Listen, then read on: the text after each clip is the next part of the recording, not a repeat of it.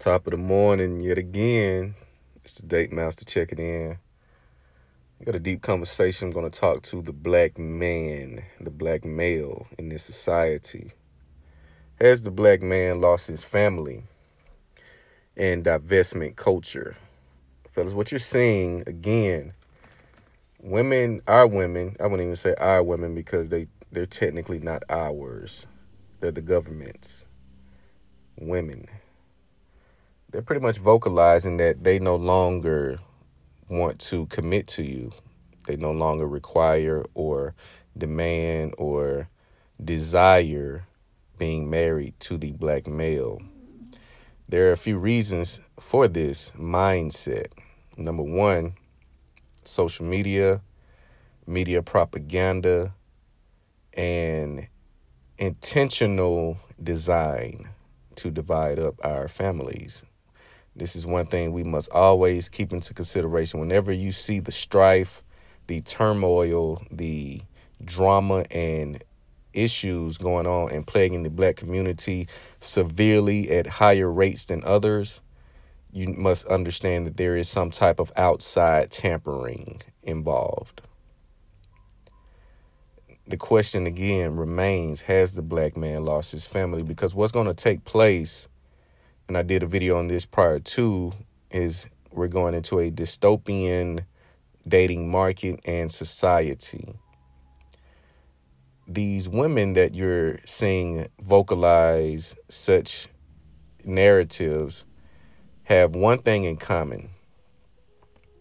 They're modern and they're self-entitled. A lot of the reasons why many black women are no longer seeking marriage, I did a video about this maybe a year or two ago.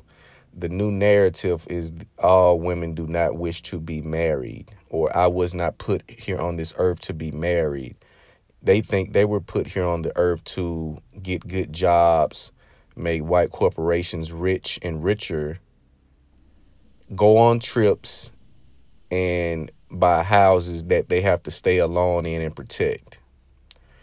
This narrative only goes so far to where they'll be singing a different tune. And then by that time, you're going to see the regretful and the painful acknowledgement of their decisions coming to fruition.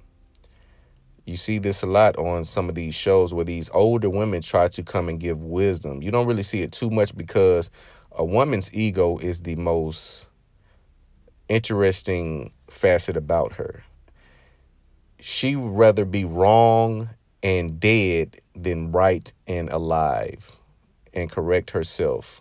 She would rather take her wrongdoing and decisions to the grave painfully versus acknowledging and admitting to her mistakes and being saved or seeking salvation. But this divestment culture that you're seeing is going to continue. This is something that's going to continue because this mindset is going to be passed down to the children. The baby mama and the baby daddyism is continuing to grow. It's continuing. Nothing is changing. I've asked myself plenty of times, how in 2021 do we still have newly made baby mothers? How do we still have this baby when you can look outside your window and see the pain and the struggle and the outcomes that women get from being a baby mother, yet these women have cheese lines going down the street to become a baby mama. And this is all because this is the in crowd. This is the new dynamic. This is something that's being accepted. I seen a clip on Kevin Samuel's show where this woman said she wants to have kids, and he's asking her, well, if you don't get married, you're still going to have children. And she hesitated to answer yes, but we ultimately knew that she was going to do whatever she wanted to do anyway, with or without a husband. She will go and find a suitable mate with somewhat good genetics, whatever the case may be, and trap him or manipulate him into giving her a baby. in my humble opinion, I believe the black family dynamic has been crippled, and it will take another generation or two to correct. Because with this mindset, these women are running into their 40s and changing their mind at 45. I see women on the internet 40 plus years old talking about relationship goals, talking about this is how me and my bae is going to be when they're 40, 43, 44, talking about what their future dating life is going to look like. These women sell themselves dream after dream after dream, not knowing that this message that myself and others is spreading like wildfire. Now, the offset of this is that women are now making these narratives to counteract the men walking away. I told you guys in other content that whenever a woman sees a issue that they caused, they try to get in front of it to make it seem as if they were in control of the results that come about. These women that can't get married or have all of a sudden have this, I don't want to get married, I'm happily single. This narrative comes once they've pissed away all of their options and opportunities. This mindset only comes when they are not qualified or eligible for marriage and commitment from men of means and value.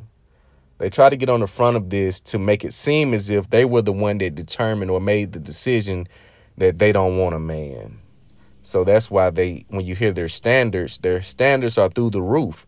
They know innately that no man of these said standards are going to greet or pursue them or engage in a relationship with them. So they set the bar so high to give them an excuse to why they're still single, because no man can meet these standards. This is one of the newest tricks that they've come up with. Live a certain life, make mistakes, see the fallout, try to get in front of it with a narrative that pretty much complements or supports their bad decisions, as if they're the ones making the choice to not be married. Last time I checked, women are not getting down on one knee en masse. Yes, you are seeing a lot of videos, you're seeing a lot of clips of women proposing to men, but these are the women that have sense and they understand what's taking place. The real truth is that men are not looking to marry. Black men specifically are no longer seeking marriage. This is the real truth. Black men in a large group of numbers that is steadily growing by the day are no longer seeking marriage with black women. They're going out of the country. They're shopping out of state. They're going to different areas of the country. But again, you really can't go outside of your state and think you're going to find different. You may find a little diversity as far as ethnic background, but in most cases, the Western mindset covers all 50 states. The Western culture and the egalitarian mindset, to where most of the women think they're equal or if not better than you, it covers all 50 states. So the real truth is that men are not looking to marry the black woman in droves. I tell you guys to pick wisely, choose wisely. You only choose who chose you. And even then, you have to take that with a grain of salt, and you have to appraise that daily, weekly, monthly, however you see fit. Because what women do the thing that women are looking to do the most, when you listen to the standards that are somewhat reasonable, they're still looking for a place of complacency. They're looking for a place to get comfortable because they're not built for the long haul of work. They're looking for someone to take the load off. These women tell you that they're not looking to go 50-50 with a man, yet they're paying 100% of their bills. They come from a single mother home. They never seen their mother in a wifely role, yet they think they're supposed to get the supreme treatment from a husband. It's pure delusion. It's pure delusion. Now, again, back to the initial question. The black man has not lost his family, but the family of old, that is a thing of the past. I want to say I read a stat that said 52% of men, male and females under the age of 18 are people of color. This country that is predominantly white will no longer be that way in the next 50 to 60 years. You will have the mulatto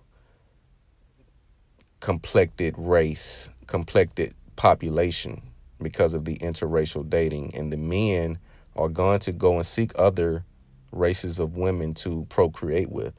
The black women will be exiled. They'll come up with their own way of life, the same way you see in China and other countries, to where the population disparity is too large and these women have no choice but to live and die alone. This is the future that they've created, so they must accept it and they must develop it. Whatever that looks like. This is the Date Master. Make sure you like, comment, subscribe. Holla back at your boy.